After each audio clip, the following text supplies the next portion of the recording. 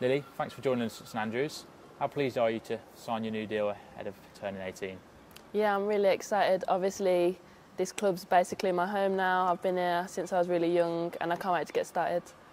I guess it is extra special. You're telling me you trialled at 9, joined the RTC at 10, so to have that progression and then continue it into full-time and in the WSL must be really, really nice.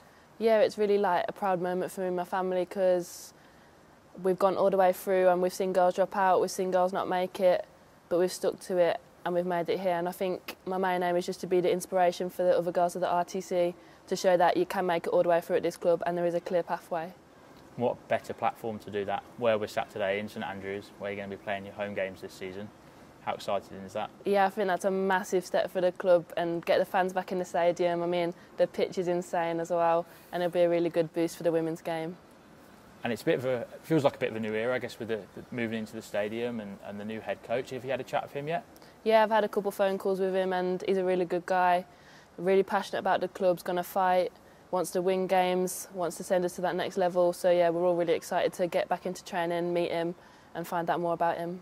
And another ingredient this season, not a new one, but one coming back, is the fans. I guess that's extra special for them to be here and obviously you being in the team. Yeah, I'm excited for the fans to come back. It's been a long time without them. We see their support on social media and we miss them and they're coming back to St Andrews, home of Birmingham, so it'll be good.